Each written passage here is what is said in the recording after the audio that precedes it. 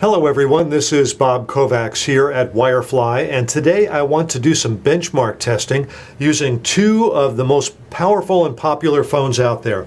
On the left is the Samsung Vibrant running on T-Mobile, and on the right is the T-Mobile myTouch 4G. It's actually manufactured by HTC but branded as the T-Mobile myTouch 4G. So we have the Samsung Vibrant, one of the popular Galaxy S series of phones, versus the HTC/T-Mobile myTouch 4G.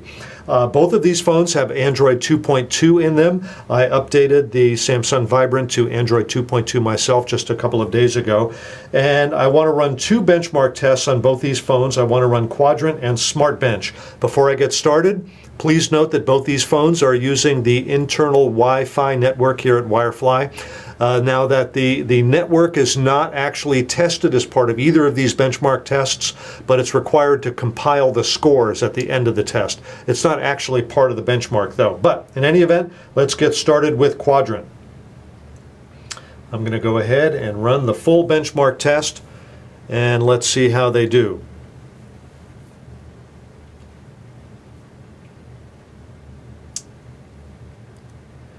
Of course, a bunch of the internals are tested, and then it switches into graphics test mode. This is a 2D graphics test. Now it's going into the 3D graphics. There's the 2D graphics on the Samsung Vibrant.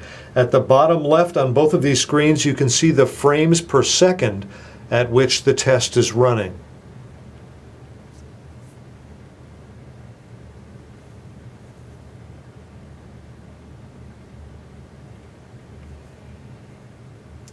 This is the last of the 3D graphics tests in Quadrant. It's running on the myTouch 4G. Now it's asking for the benchmark result. I'll wait until the Samsung Vibrant catches up. And there we go. If you can see this, it's very tiny print. The myTouch 4G got a score of 1,945, an outstanding score. The Samsung Vibrant got a score of 957. Now that's not a bad score itself. That's actually quite a good score, but it is about half of the score on the myTouch 4G. Okay, let's go back to the main screen and let's run the Smart Bench 2000 benchmark test. Now the Samsung Vibrant has got an internal graphics processor unit, a GPU, that absolutely blasts through the graphic parts of the Smart Bench 2010 tests. You can see how much faster it runs on the Vibrant than it runs on the HTC T-Mobile myTouch 4G.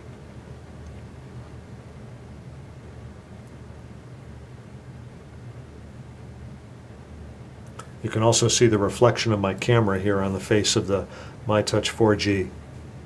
This is the last of the graphics tests in Smart Bench. It's called the Jellyfish test.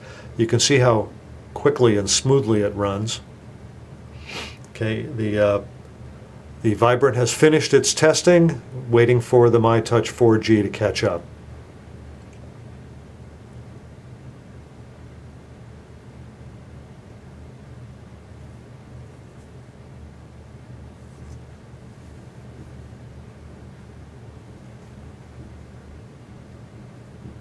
All right, we're going to display the scores, and the Samsung Vibrant got a score of 930 on the productivity index and 2010 on the gaming index. Over here on the myTouch 4G, it scored 810 on the productivity index and 1,147 on the gaming index. Well, this is Bob here at Wirefly. Hey everyone, thanks for watching.